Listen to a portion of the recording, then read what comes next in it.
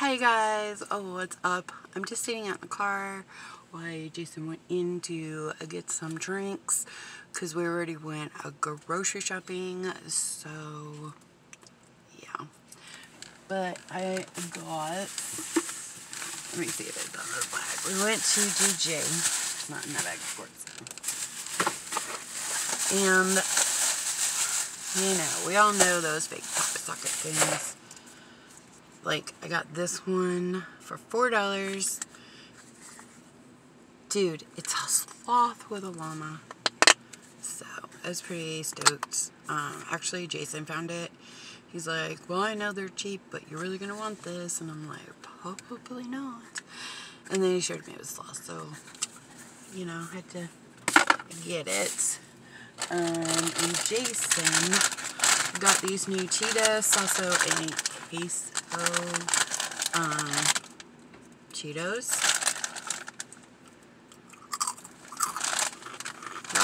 Really good. But yeah, so we went grocery shopping and I'm literally just sitting here waiting for him because I'm ready to go home and eat lunch and take a napo. I didn't get much time on my CPAP last night, well, my BiPAP. I think I got about an hour and 40 minutes because I went to sleep at 2 and I was up at 5. So I need to take a nap, put my mask on for a while. So yeah, that's pretty much what's going on today. I am wearing a hoodie because it was cold out here in Kentucky this morning. But the sun's popping out now, so it is getting warm. So yeah. So I just threw on some leggings, t-shirt and hoodie, so yeah. But yeah, that's what's going on. As far as other updates go, we have currently moved. The situation is kind of wonky, but I will kind of just give you the low rundown. Jason's ex-wife, which we were all really good friends. It's the mother of his son is like 18. And he lived with his mom and everything. Well, she passed away and she was 37, so she was really, really young. And Steven's really never had to do anything for himself, so it is a process.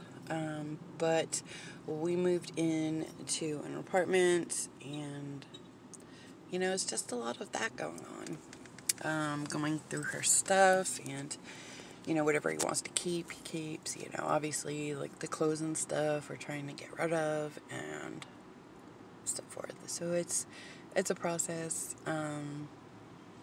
He stays in his room all the time, which he always has done that.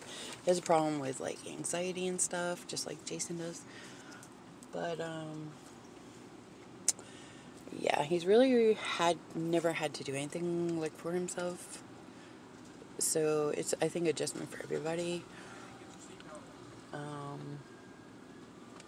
And I kind of get aggravated with Jason because I have an autistic son who's 28, and he expects him to do more than his own son.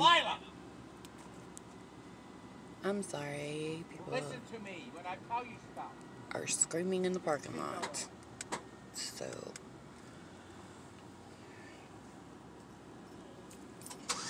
damn, he's like yelling at her. She's like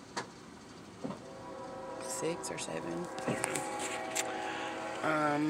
But yeah, so like I said, it's like a process, and you know, Jason needs to understand that if my autistic son can take out the trash, put dishes in the dishwasher, and do his own laundry, that his son, who is almost 19 years old, is going to have to learn to do that stuff as well.